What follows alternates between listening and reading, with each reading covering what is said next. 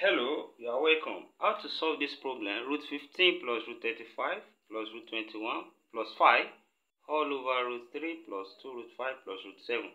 Like this video and subscribe to my channel. Thank you. From here, let's solve the numerator first. So from the numerator, we have root 15 plus root 35 plus root 21 plus 5. So we can simplify this, and then this will become root 15 can be written as root 3 times 5, then plus root 35 can be written as root 5 times 7, plus also root 21 can be written as 3 times 7, then plus 5. Then from here we can separate these numbers inside roots, and this will become root 3 multiplied by root 5, then plus here root 5 multiplied by root 7, then plus root 3 multiplied by root 7, then 5 can be written as root 5 multiplied by root 5. Then also we can rearrange this from here. So when we rearrange, and then we write in the next step, we have root 3 times root 5, then plus root 3 times root 7, root 3 times root 7. So we separate this and this together, then plus root 5 times root 7, then plus root 5 times root 5. Then grouping these two now, what is common here is root 3. Taking root 3 out, we have root 5 left here, then plus root 7 left here. Also, what is common here is root 5. Taking root 5 out, we have root 7 plus root 5 here. Looking at this, we have the same number inside bracket, just that root 7 is written first here. So we can still say we have root 5 plus root 7 common. Then take it out. What is left here is root 3. Then what is left here is root 5. So we have the numerator simplified this way. Then the denominator also, we have from the denominator, we have root 3 plus 2 root 5 plus root 7. Here we can separate 2 root 5 as root 5 plus root 5, and this will become root 3 plus root 5 plus root 5, then plus root 7. And when we group this two like this, that means we have the denominator simplified this way.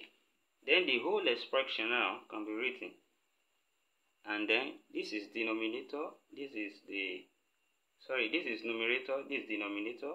So when we write the whole expression now, we have root 5 plus root 7, then multiply by root 3 plus root 5, which is being divided by root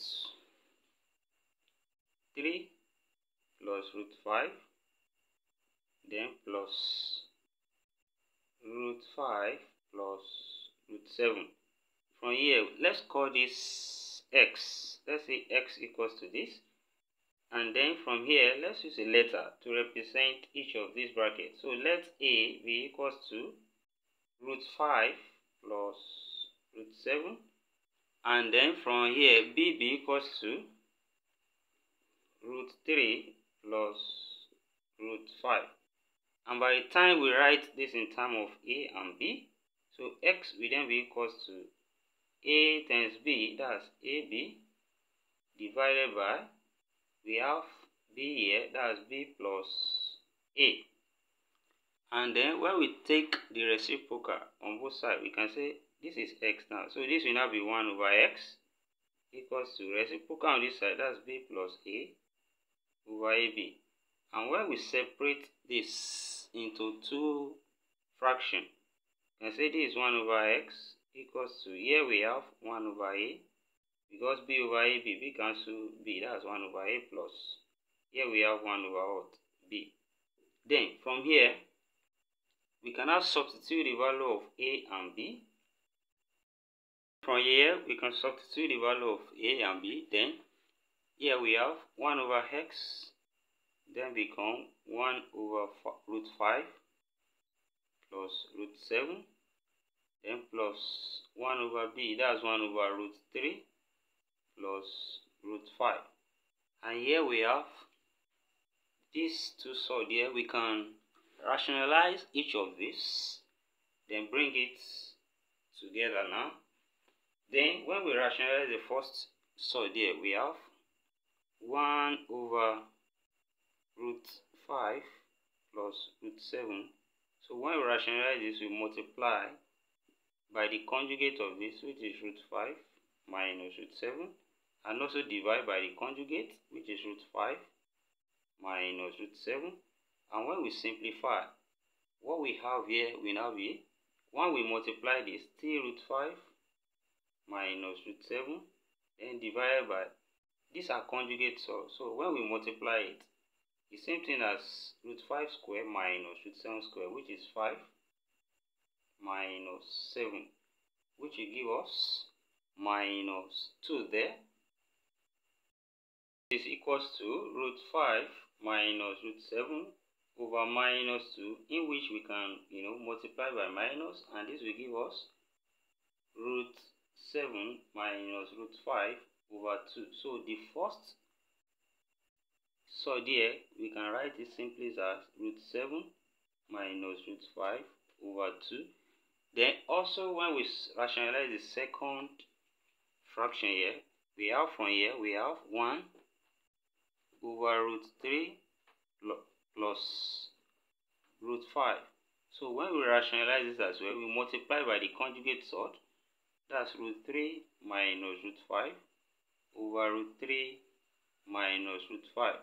Then from here, this multiply 1, still the same thing as root 3 minus root 5, then divided by, these are also conjugate sorts, so it's like we have root 3 square, which is 3, then minus root 5 square, which is 5, then 3 minus 5, that's minus 2 as well.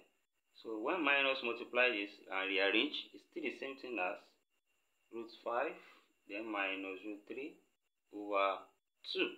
So now the second there is written as simply root 5 minus root 3 over 2. Then when we rewrite that now, that means the right hand side become 1 over x will now be equals to root 7 minus root 5 over 2, then plus root 5 minus root 3 over 2.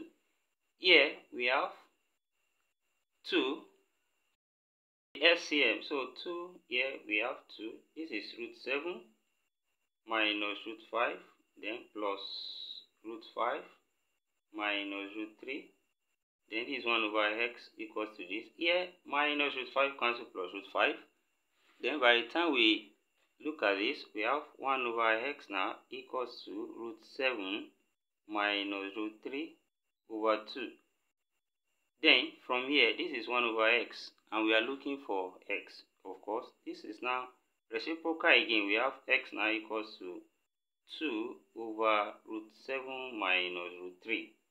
And this is also solved here. In the denominator, we can multiply by a conjugate sort, which is root 7 plus root 3, in order to rationalize over root 7 plus root 3.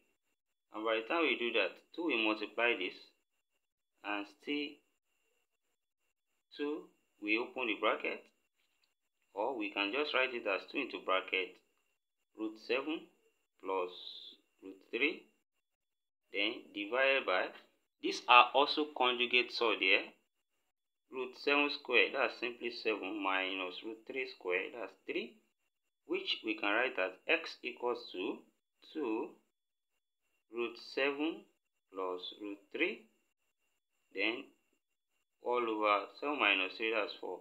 So we can say 2 go here 1, 2 go here 2, and therefore x equals to root 7 plus root 3 over 2. And the desired solution we are looking for is therefore root 7 plus root 3 over 2. Thank you for watching. Subscribe to this channel for more of our videos. See you in the next class, and bye for now.